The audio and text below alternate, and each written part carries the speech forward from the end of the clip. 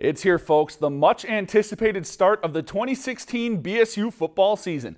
And tonight, the defending NSIC North Division champs took on Upper Iowa under the lights at Chet Anderson Stadium. First quarter tied at 3, Beavers driving. Jordan Hine finds Gina Adams on the screen for the 13-yard TD.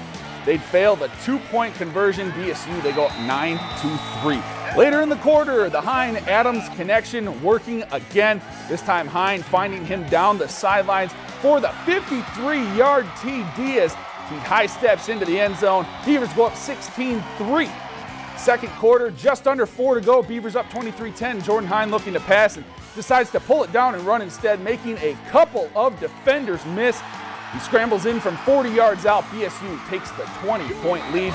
7 to go in the game now. BSU up 6. They pull out a little trickery. Brad Birchfield takes the pitch on the double reverse, and he could go all the way. Touchdown Beavers from 65 yards. They'd had the two-point conversion to go up 14. They'd end up winning this one by the final of 38-24. If you've enjoyed this segment of Lakeland News, please consider making a tax-deductible contribution to Lakeland Public Television.